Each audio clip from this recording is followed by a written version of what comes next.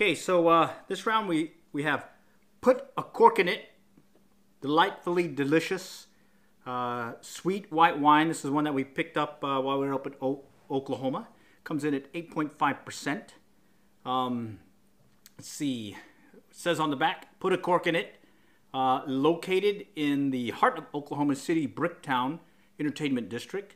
Put a cork in it is a small winery specializing in premium red and white wines with an Oklahoma twist. And so we picked up this delightfully delicious sweet white wine. We've already had some, but yours truly has not had some today. So let's go ahead and pour some.